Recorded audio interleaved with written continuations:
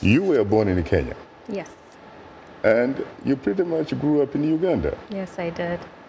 And you have spent most of your youth, your adulthood, in the United States of America. Yes. So how do you remain connected with the continent? So ever since I moved here, I've always been interested in what is going on in the continent. My family still lives in Uganda. Mm-hmm.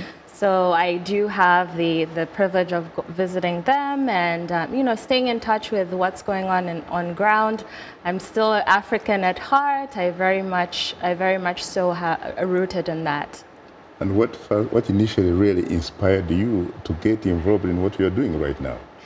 So I actually was fortunate enough to work on an internship with the UN in my early 20s. Mm-hmm.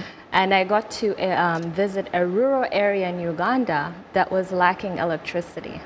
And just looking at the struggles there in the health system, where it's facing, in terms of facing challenges with renewable energy or energy scarcity in health clinics, to me that was really a trigger to say to myself, how can I help? What can I do?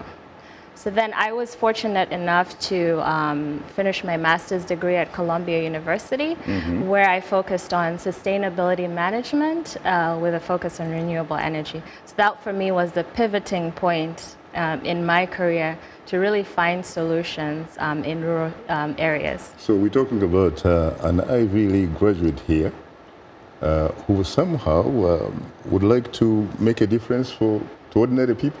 Absolutely. Where specifically did you do your internship in Uganda? In Ruhira, in Isinjiro district in the western part of Uganda.